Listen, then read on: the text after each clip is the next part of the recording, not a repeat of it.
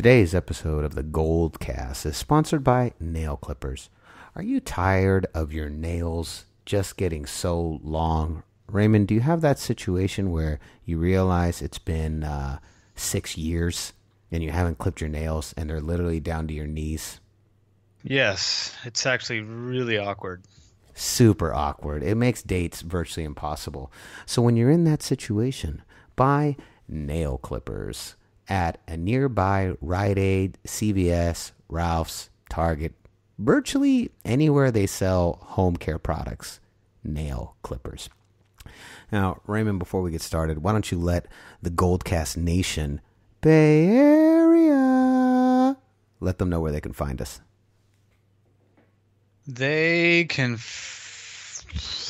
like us at facebook.com/thegoldcast. They can also follow us at the Goldcast on Instagram and Twitter at the Goldcast_.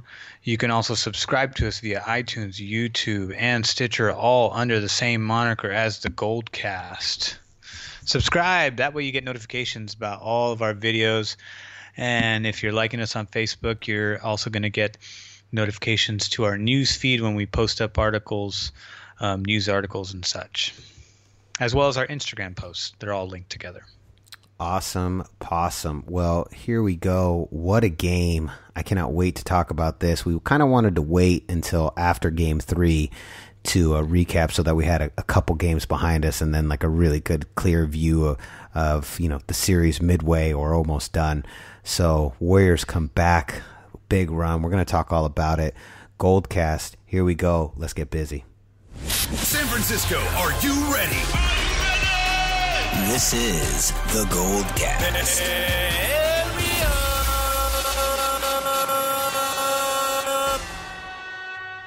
Boom! Welcome to another edition of the Goldcast. We are the voice of the Bay. I'm your host, Rudy Solis III, and with me is my brother, my co-host, Ray Solis the first, baby. Boom! Oh, man. What a game. So, I mean, game 2 is in the books. Game 3 is in the books. Let's just kind of catch it up to speed. Let's walk the whole Dub Nation through this whole journey with us because we've all been here together. Let's go through this one more time. So, we win in convincing fashion, up by 20 after, how many turnovers did we have in game 2? We had a crap ton. Do you remember? What was the exact? Like 20, I think. Yeah, it was like something like that, and we were still up by 20.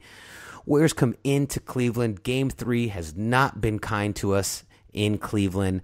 I actually, so before the game begins, I remember I'm having conversations with friends asking me, what do I expect? I said, this is exactly what I expect. Cleveland's going to come out super hard, no question about it. They're going to really clamp down on defense. They're going to make the necessary adjustments. Crowd is going to be on their side. Kyrie Irving is going to come alive because he plays fantastic at home. Their role players are going to come alive. Role players always do really well on the road. And then the refs are not going to give the Warriors an inch, just like they didn't give Cleveland an inch when they were at Oracle. So, and what did we get? This is exactly what we got. The first quarter is pretty tight. Warriors, still managing to kind of start to slip ahead. You know what I mean? And then things really, really started to fall apart in about midway through the third quarter. And midway through the third quarter, what I was seeing, Raymond, and then I want to hear your analysis of the game. But midway through the third quarter, the Warriors start panicking, and they kind of start looking like the Warriors of last year. Like, when the Warriors start panicking, they start getting into this, like, hero iso ball game, and everyone starts becoming becomes Russell Westbrook. And the thing that I thought was really good, that I thought was a good sign, was that we kept getting all of these rebounds, just rebound after rebound after rebound, even into the fourth quarter. But then whoever got the rebound would go rushing down and either make some just off-the-wall 3, off the wall 2, or try to wouldn't pass the ball. Whoever got the rebound would just drive down and just, again, playing iso ball, hero ball stuff, and it wasn't working. And then you get to like the last 4 minutes of the fourth, and then the Warriors really start to calm down. They start to take their time. They go on an 11-0 run. Cavs were 0 for 8 in shooting, and then 0 for 4 in free throws. And then you get KD, that walk-up 3, which is followed by Kyrie Irving trying to drop a 3, which he hadn't made a 3 all night. I'm actually really surprised he didn't go into the paint and just go for it. And then you get the Iguodala strip, which I thought, if KD had the offensive dagger with the 3, then Iguodala had the defensive dagger with the strip. And then, the rest is history. Warriors win by 5. So, Raymond, I'm going to drop it over to you. Tell me what you saw. What was your experience? Because, we didn't see the game together. Drop it for us. Well, it's similar to what you saw, where typically the Warriors are really strong in the third quarter. And in this case, the Cavs really kind of dominated the third quarter, and the Warriors were totally not playing their typical offensive game. They were rushing the ball. They were playing a lot of ISO, like you said. But that didn't necessarily – the overall stat sheet will tell you something different. Cleveland had 17 assists for the game. Golden State had 29, so they were right up there with their average of 20-plus. So they finally tightened things up towards the end of the fourth quarter. It started to get into a real nail-biter. We definitely dominated them on the boards, 44 versus 37. 36 of those were defensive rebounds. Cleveland had 27 defensive rebounds.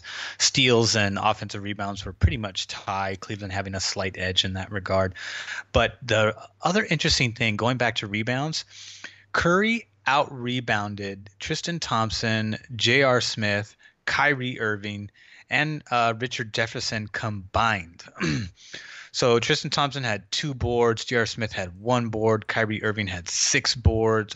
Tristan Thompson had 3 boards, J.R. Smith had 1, Kyrie had 6, Richard Jefferson, who's been their best bench player, had 2 boards, and Curry had 13. He outdid that entire group single-handedly. And Curry gets a lot of boards, but double-doubles with the boards.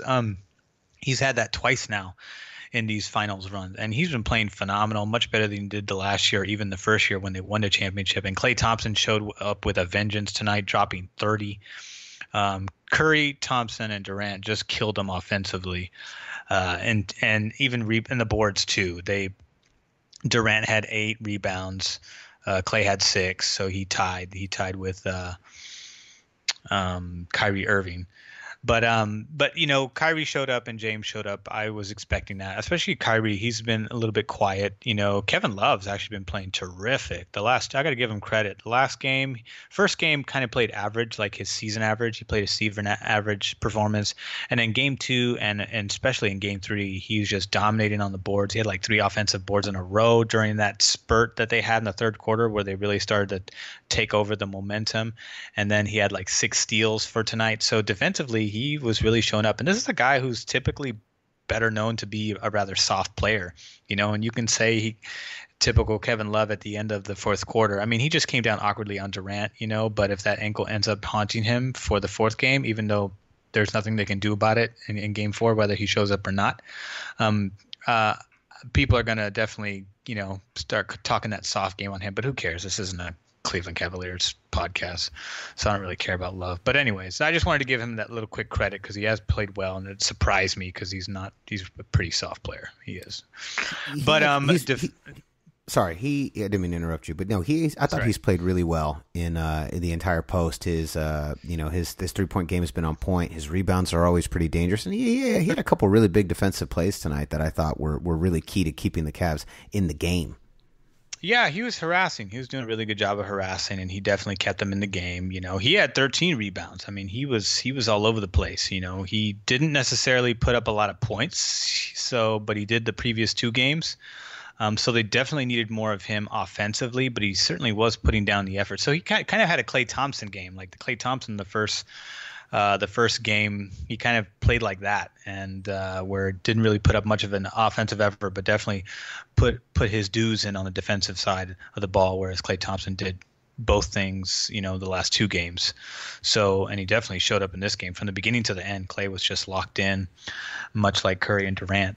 So that was really awesome to see. But I was getting nervous towards the end there, and then KD came in and just kind of locked it down and said, you know what, I'm going to keep this train going. And then not only hit the 3-pointer to put us within a couple points, but then hit the go-ahead 3 where he just walked up and shot it right over LeBron James. And then Andre Iguodala and it was a clean play too. And actually LeBron should have got called for a foul right after that because he grabbed Andre's arm and was like spinning him, but got away with it. But then again, there was a lot of calls going in Cleveland's way. Naturally, that just always seems to be the case. The home team seems to get favorable calls, no matter what. So we get favorable calls in Golden State. So whatever, that was no big surprise. But the fact that they overcame this game 3, to me, thinks like this was like the big test, because I felt like this was the game where I knew it was going to be a close game. I didn't know it was going to be a nail biter to the fourth quarter, but I thought it would be close. But more importantly, and this is true with the game, I thought this is the game where Cleveland's going to give their best punch, much like the first game that San Antonio gave Golden State in the Western Conference Finals before the third quarter, where Leonard busted his ankle twice. So this is the best effort we're going to get. Cleveland has scored 113 points for 2 straight games and still is not enough. 132 last time we outscored them and 118 tonight. So this is the best that they can do. We've capped them at 113-91, obviously, in the first game, where we scored 113 and they only scored 91. So the next game I expect them to put forth a good effort, but we're most likely going to pull away in the third and fourth, and it's going to be kind of a blowout in your face. I do not expect it to be a tight game like this one. I felt like this was a demoralizing, deflating, more so than the 3-1 when you go up 3-1. If you're 3-1, you're like, hey, we still have a win. It's not like the odds are insurmountable, although no one ever came back from that prior to that series. But at the same time, you still have a win under your belt, so there's still a glimmer of hope. Whereas in this case, it's like you have no hope because you have no wins, and no one has ever came back from this whatsoever. So I expect a sweep, which is awesome. I called it in 5, so I would love. I also said that I would love to be proven wrong in this case. So it looks like there's a really, really good chance of that happening here, which will be amazing because it'll be another historic record set by this team within the last 3 years, and it'll be the ultimate revenge record. Ultimate, going 16-0. I never suspected that this was even possible. I thought the Warriors in 6. I said that I thought LeBron would get you 1. I thought Kyrie would get you 1, but that whole team couldn't get you 4. I actually underestimated the Warriors' resilience. KD has elevated himself to another level. Steph Curry has finally, I think, quelled the naysayers and really, really shown up. His, like you talked about, his defensive rebounding was insane. It literally kept us in the game because, as what we haven't really touched on yet, the Cavaliers went really flat at the end of the fourth quarter. They were 0 for 8. And I remember watching those shots and just kind of pulling my hair going, these guys are missing everything. We need to be turning these in. We should be on a 16-0 run right now. But we went on an 11-0 run, and it was just staying calm, staying cool. And it was kind of strange because I'm not going to speak for the Cavs on this one, but I'm going to say this. It was kind of strange to watch, Ray, because you started seeing towards the end of the fourth quarter, you start seeing the Cavs are getting jumpy. Even though they're in the lead, they're still getting jumpy. Like they're forcing shots.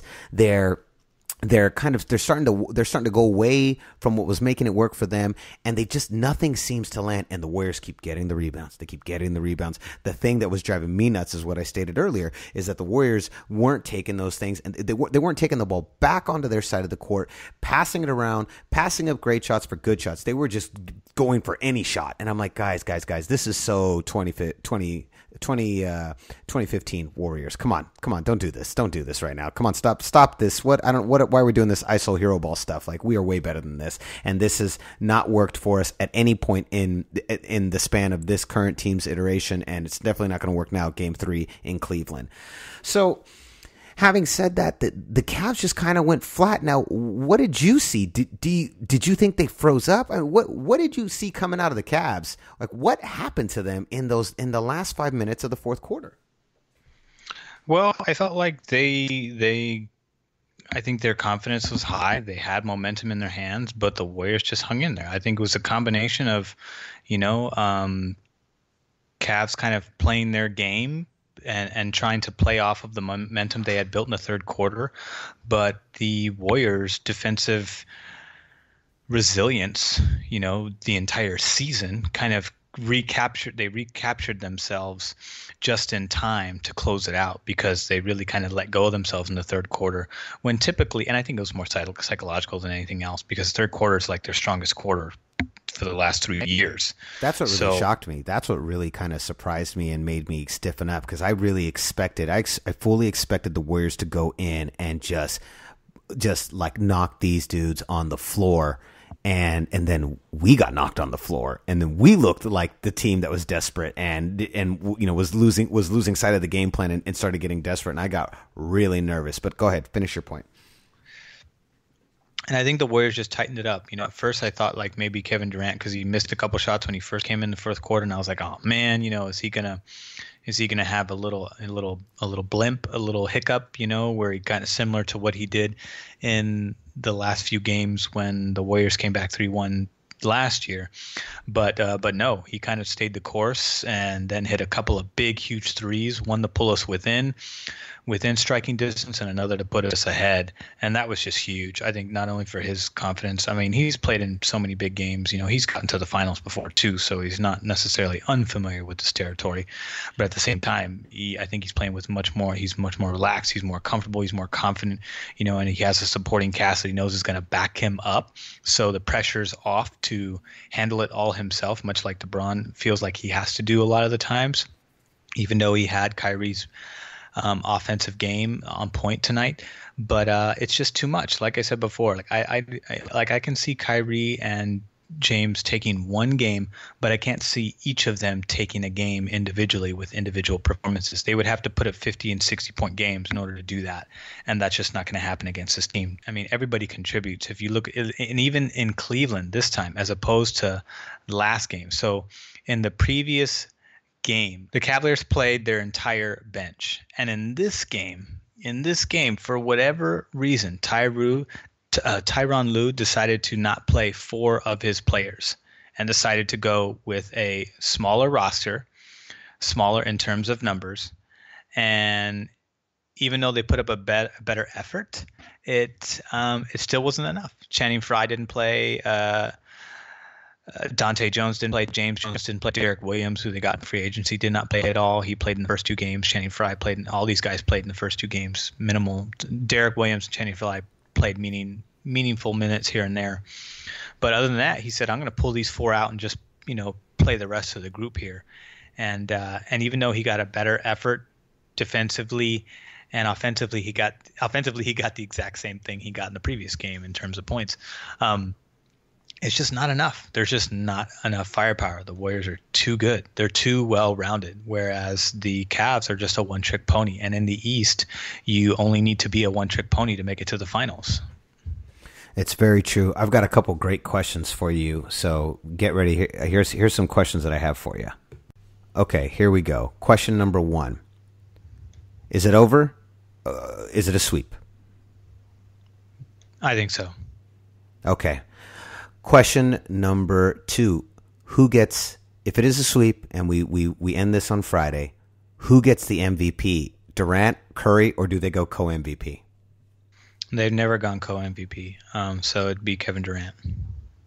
Okay.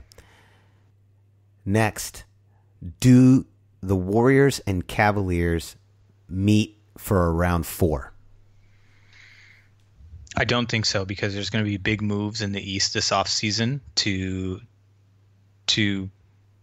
disrupt some of the lopsided balance that the Cavs have enjoyed the last 3 years, and Cavs will get knocked out next year by probably Celtics or somebody on that end who's going to pick up somebody. Most money's going on the Celtics because they have top picks to go with, so I think they're going to bring in some big heavy hitters. Okay. If the LeBron gets and the Cavs get knocked out of the playoffs next year, after that year, does LeBron go somewhere else? He's a free agent at the end of next year. That's a good question. He might. I don't think, they've been talking about this, I'll tell you who started this conversation was Jalen Rose started this conversation on First Take. And I actually said that and thought that for a long time, that I don't believe LeBron will, maybe he ends his career in Cleveland, but I don't think he's not going to stay there from now till the end. I don't believe that at all. I think he's going to go somewhere else to win more championships. I think so. Do the Warriors go back next year again? Yeah, I'm not sure what big moves the West is going to make, but I don't know if it's going to be enough to compete with the other teams. But I'm not sure. I don't think the road's obviously not going to be as easy because teams are going to stack during free agency. They're going to stack in order to compete. So this is kind of the peak historical year. The only reason why I say next year, there's a good chance they do go for a fourth year in a row. But the reason why I'm kind of doubtful is because I'm not sure if health is going to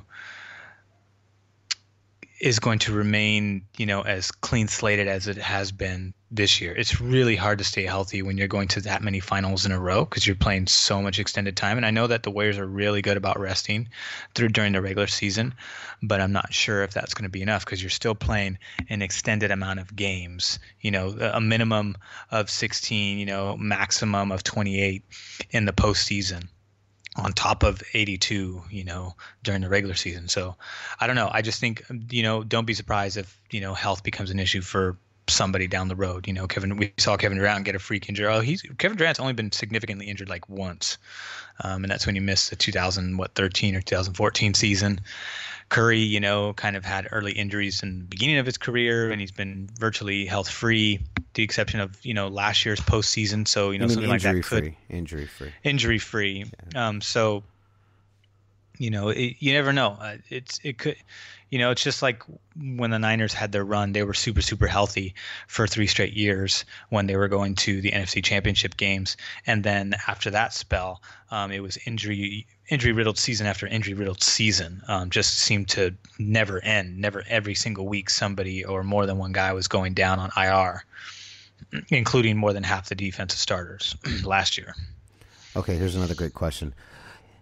Once the Warriors, let's say the Warriors don't go next year, which team brings another championship back home to San Francisco, to the Bay first?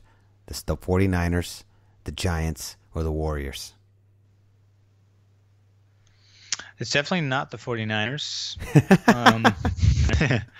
They still got a ways to go. And it could be the Giants because we are in an odd season, and for whatever reason, they just don't seem to do well in odd seasons.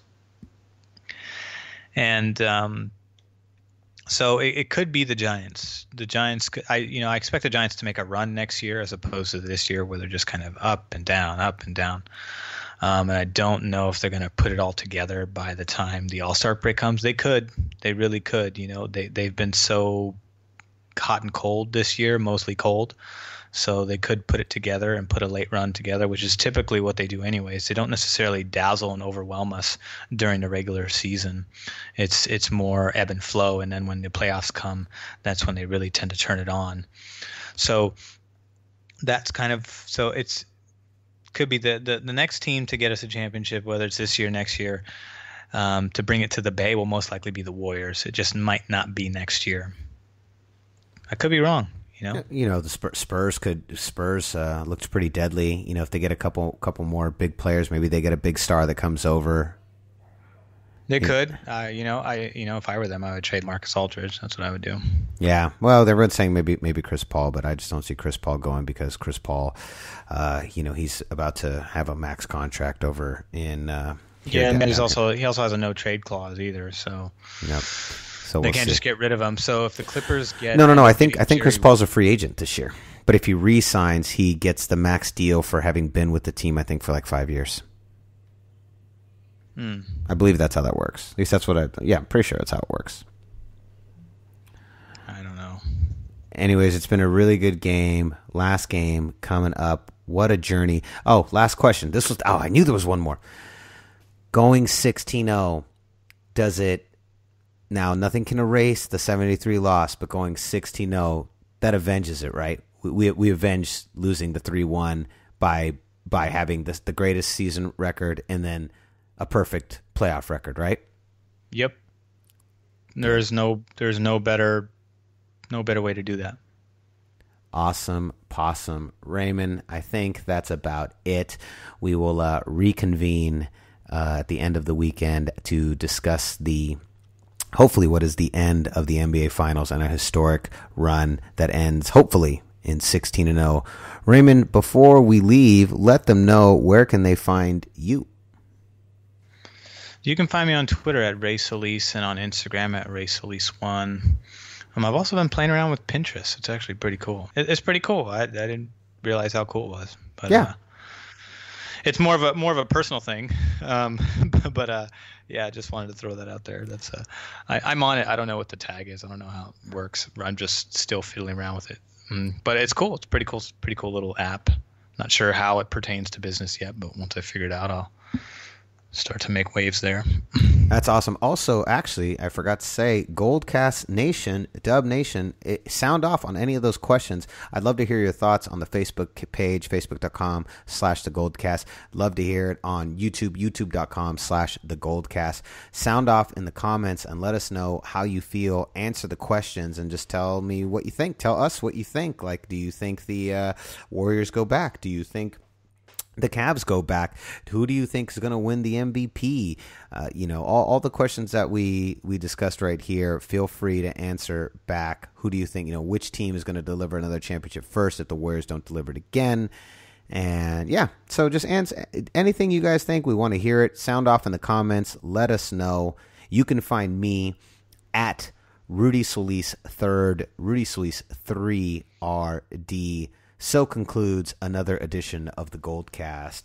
We are the voice of the Bay. I'm your host, Rudy Solis III, and with me is my brother, my co-host, Raymond Solis the first, baby. Boom! We'll see you next time. Same Goldcast time, same Goldcast channel. This is the Goldcast.